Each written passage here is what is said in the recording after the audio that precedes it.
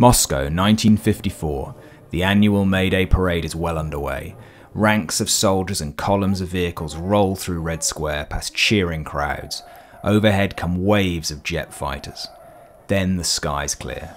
An ominous growl grows louder and louder.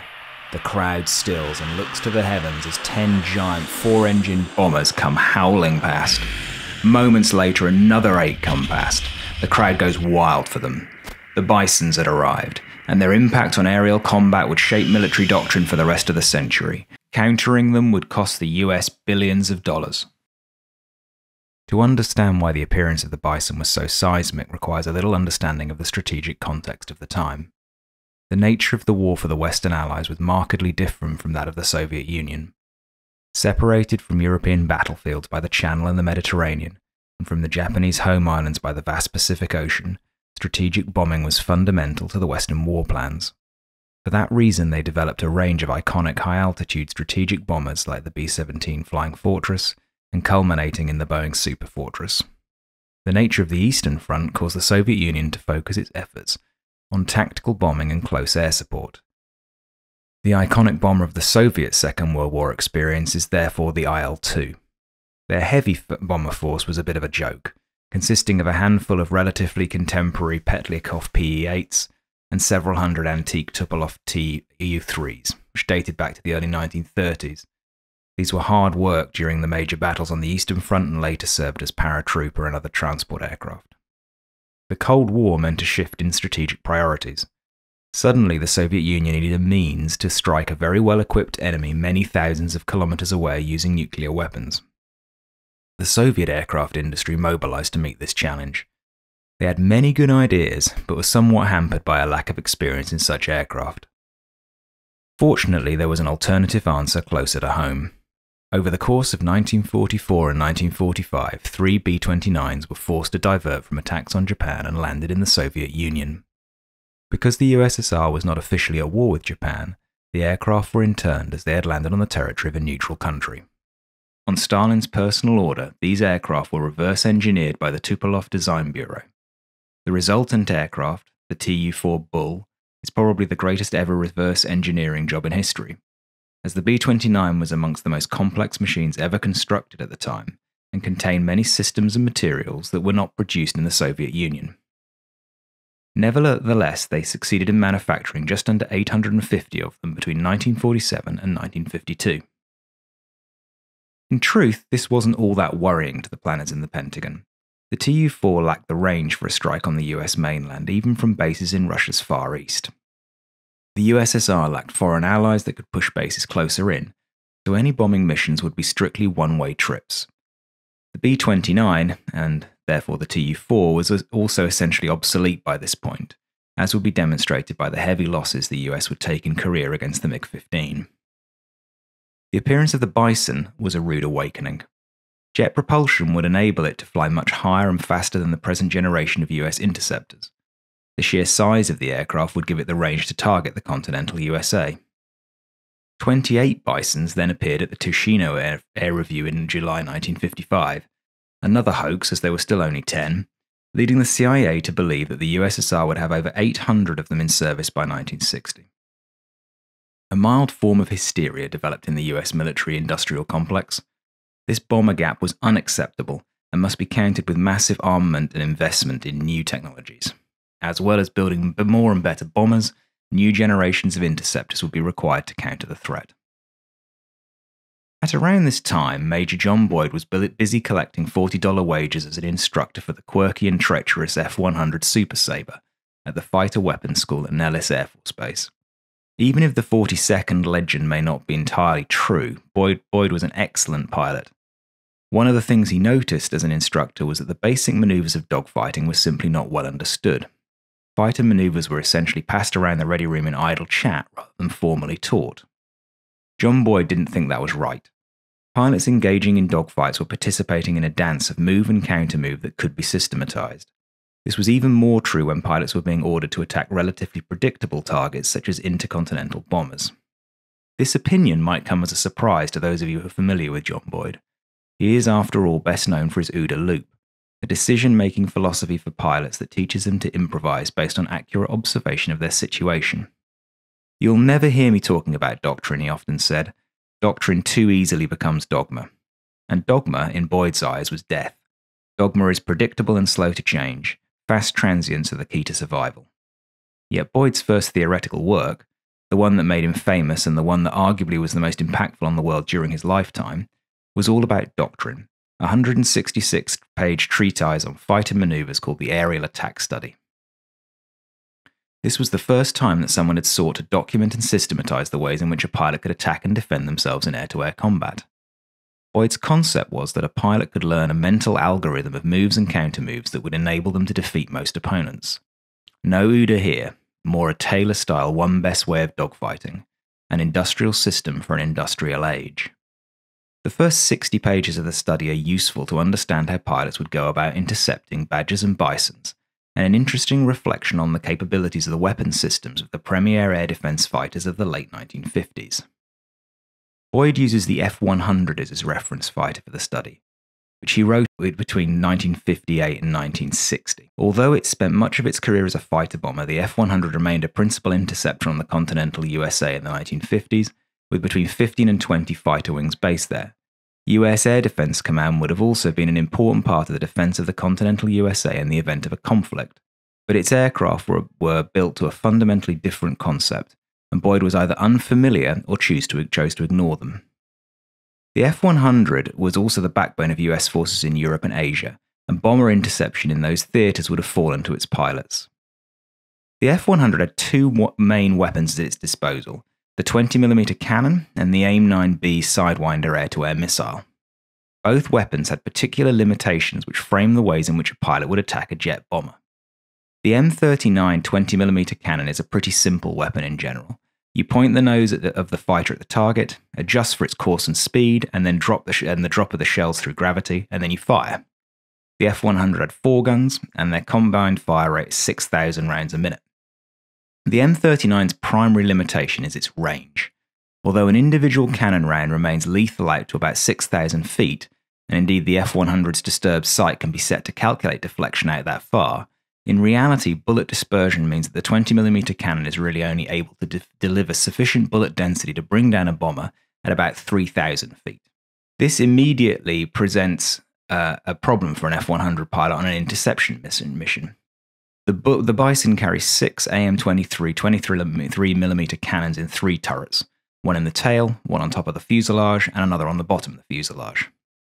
These cannons also have a range of about 6,000 feet and are radar directed. If the F-100 pilot wants to employ the cannon against a Bison, or indeed any Soviet bomber, then he has to fly into the defensive arc of at least one of these turrets, unless he elects to engage in a head-on attack. It is worth mentioning at this point that the effectiveness of bomber defensive turrets was significantly overestimated in this period. In the confusion of attack by fighters, B-17 and B-29 bomber gunners frequently claimed hits and kills that can't be verified in the records of the German and later Russian and Chinese air forces. Irrespective, there was significant danger in flying into the range of the Bison's defensive gun turrets. For this reason, the weapon of choice for attacking a bomber was the AIM-9B Sidewinder. This weapon comes with some excellent performance characteristics. It can be launched from well outside the gun turret's range. It is also a fire-and-forget weapon that detects heat from the bomber's engine and flies on a collision course towards where that bomber is heading. It has both an impact and a proximity fuse, meaning that even a near miss will shower the target with high-velocity shrapnel. As with the M39, it has some important features that govern its employment, though. The AIM-9B's performance envelope against a non-maneuvering target like a bomber is determined by 4 factors: infrared pattern, range, the g-force that the missile can pull, and lambda, the angle off the axis of the missile over which the IR sensor can operate. Boyd's commentary on this is extensive and covers many pages, but I'll summarize it here. The IR sensor in the missile hones on the hottest heat source within its arc. In Soviet aeroplanes like the Bison and the Badger, the jet tailpipes are shielded by the sweepback of the wings. Therefore, they present a long, narrow pattern in the horizontal plane. In the vertical plane, however, the pattern is long and wide because the wings don't shield the hot metal of the jet and the jet exhaust. Unfortunately, the detector can be easily confused. If you pointed at something that is either hotter than the Bison's engines, or scatters IR radiation, then the sensor will get confused and aim for that something. The sun, as a very hot point source, is the worst possible backdrop to a target, but shooting towards clouds, snow, water, or just the terrain in general impacts the weapon's reliability. Shooting with open sky as the backdrop is the best option. Unlike the cannon, which effectively has no minimum range, the Sidewinder is ineffective inside 3,000 feet, about 900 meters in new money. This is because the proximity fuse has to have time to arm. It's also worth noting that the missile won't guide until about half a second after launch, as it needs to clear the launch rail and the aircraft.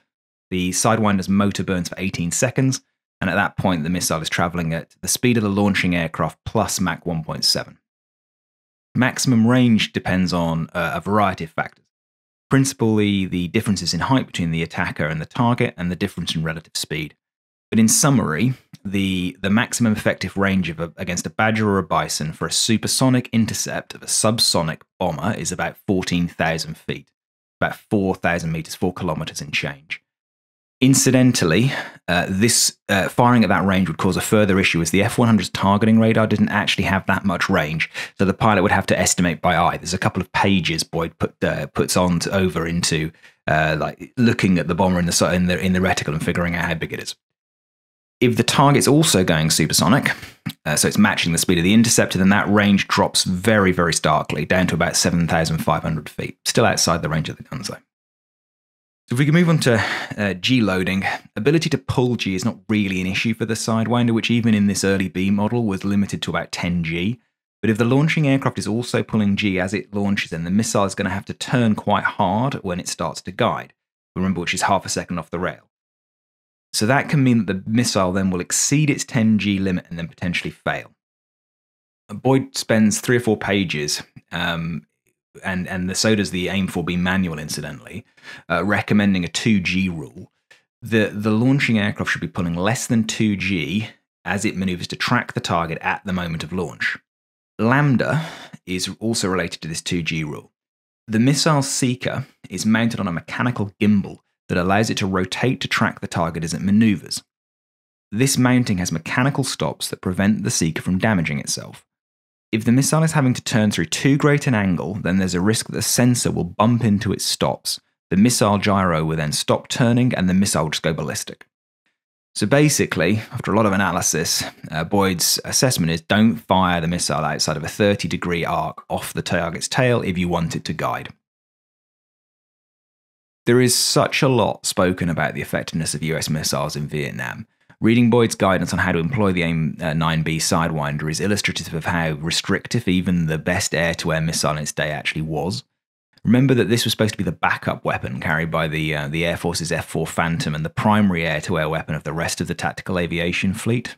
The US Navy had a slightly improved version, but not significantly improved. So having understood the capabilities of the F-100 as a weapon system, we can start to move on to figuring out how to attack a bomber.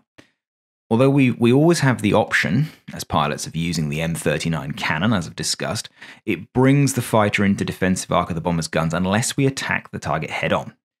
Unfortunately, the head-on attack reduces the window in which we have to deliver a strong enough weight of shells onto the target before the fighter either has to break off or it collides with the bomber. The latter is effective, but it is suboptimal for the pilot. Since the AIM-9B can't track a target head-on, we can also discount the nose quarter attack. That essentially leaves us 4 potential pursuit curves: an overhead attack, a high side attack, so a side of the target from above, diving onto it, a 6 o'clock attack from the 6 o'clock position, or an underside attack. Boyd again goes into a fair bit of detail describing the advantages and disadvantages of these things. In summary, overhead attack with the AIM-9B is not great for a couple of reasons. Firstly, the IR sensor is going to struggle to discern the target against the background. And secondly, there's a strong risk of exceeding the 2G limit because of the relative movement of the bomber versus the launching aircraft. The missile's having to fight against gravity to track onto the target. The high side attack does improve matters. The IR sensor discrimination will be better, and the relative movement of the target is reduced, meaning that the 2G limit will more easily stay within. So high side better than the overhead. 6 o'clock position attack is better still. There's no angle off limitations because you're straight behind it. The IR sensor will have a good sight of the target, albeit that that sight will be slightly obscured by the bomber's fuselage due to the location of the engines. Finally, we have an underside attack, and it turns out this is the best option. IR tone is going to be achieved against a blue sky background, so you're going to be able to get tone from further away.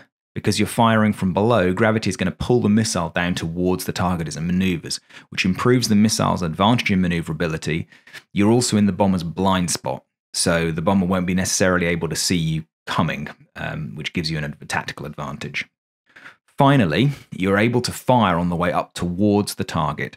We don't need to have climbed level or above it to press the attack, and this is really useful given that speed is of the essence if the bomber is carrying a nuclear weapon.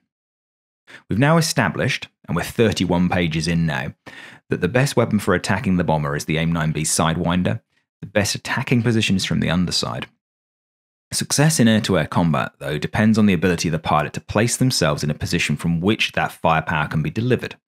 In fighter versus bomber combat, time is important also, and can be really considered a measurement of success of an interception. So if we have a bomber attempting to destroy a given target, the interceptor must not only be positioned to deliver the firepower, but also expedite positioning before the bomber reaches the point of bombs away. So spatial positioning is of vital importance, whether that is guided by ground control or by the pilot in the cockpit. The interceptor is likely to be approaching the target either head-on, from the side, or from the rear.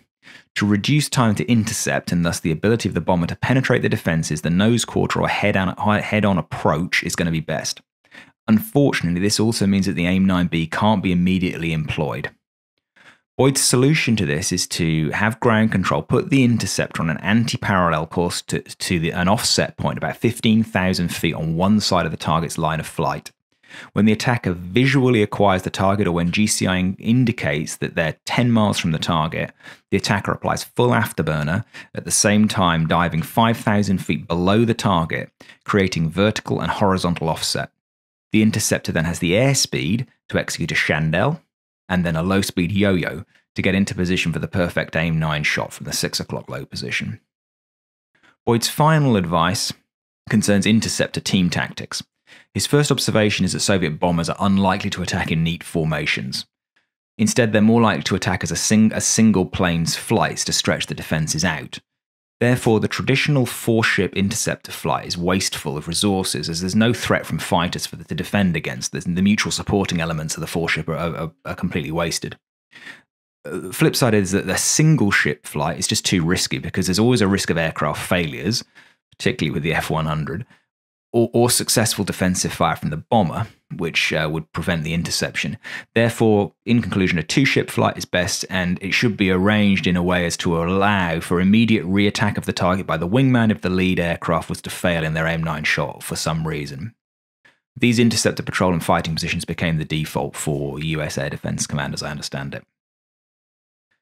As it happens, though, with all of this great thinking, all of this guidance, Boyd's concerns of the potential for an overload of the continental air defences were ill-founded, and as was everybody else's.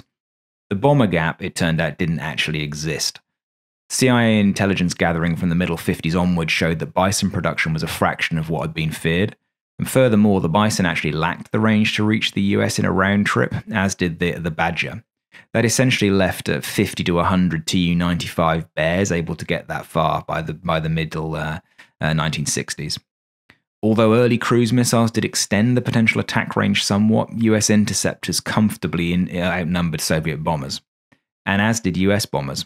Over 1,500 transcontinental B-47 and B-52s were built in the 1950s and 60s, and the latter is still the backbone of US strategic air power today. Concern about how to successfully attack a bomber shaped US missile and avionics development over the course of the decade, leading to the AIM-4 Falcon and the AIM-7 Sparrow. Both of these missiles were developed on the assumption that there would always be perfect ground control guidance, you'd be able to identify targets from long distance, and that the bombers would fly nice, straight and level at high altitude. North Vietnam's MiG-17s and MiG-21s just refused to play ball with that theory. As with so many Cold War aviation tales, there is a tragic twist to the story of the F-100 as a bomber interceptor. On the 7th of April 1961, two F-100As from the 188th Fighter Squadron of the New Mexico Air National Guard took off to practice intercepts on a passing B-52B named Ciudad Juarez. Its commander wasn't best pleased about being a target, but the B-52 was on autopilot and it gave his tail gunner a chance to practice laying his twin 20mm cannons on realistic targets. The fighters made 5 passes at the B-52, coming in from 6 o'clock in order to let their sidewinders lock onto the bomber's 8 engines. These were live missiles, but only the seekers were active. The motors were disengaged by safeties on the panel. The F-100s were beginning to run low on fuel, but elected to make a final pass. As they did so, the lead pilot, diving onto the tail, the bomber's tail, he heard the sidewinder tone as he achieved a lock-on, but then was horrified by the thump and roar as one of his missiles shot from the rail and screamed towards the B-52. He yells onto the radio, "Look out, one of my missiles is loose," but as he gives the warning, the AIM-9B hit the left side inboard engine nacelle, blowing the left wing of the bomber completely off. The B-52 spiraled down, 3 of the 7 crew were killed and the others suffered severe injuries as they ejected or were thrown clear of the wreckage. It turns out that moisture had condensed in a worn connector plug, causing a short that allowed the sidewinder to launch. Such a tiny thing to cost 3 lives. I hope you've enjoyed the video. It was certainly an interesting one to make. We know so much more about fighter tactics, air combat maneuvers, than were known about in the 1950s and 60s when these things were starting to be formalized. So I think it's quite interesting before we talk about the historical air-to-air combat to really get a sense of what was known and unknown, what the doctrines were, what the common wisdom was on these things, so we can make more accurate judgment about the decisions, tactical and strategic, that were made at the time. It's also the case that some of the historical context informs the weapon systems themselves and the way they were built. Again, easy to criticize from a long distance about why things were the way they were, particularly when we talk about the Vietnamese, the North Vietnamese Air Force versus the US Air Force and how that all played out. So anyway, if you've enjoyed the video, please consider liking and subscribing to it. If you've got comments or thoughts on the topic, I'd love to hear them in the comments. You guys always leave amazing comments, and I find them very interesting to read and certainly very inspirational for new content. Thanks a lot. See you again soon.